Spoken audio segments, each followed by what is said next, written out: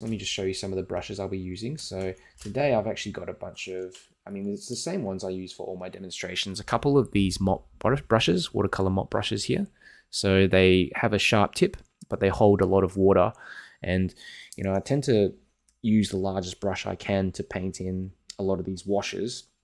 That way I'm not dabbing around too much in the same area, causing a bit of a mess. So, these two brushes, maybe this one, that'd be like the largest mop brush that I'd use, maybe for the sky, maybe for a bit of the sand, okay? But this one, these two probably be good.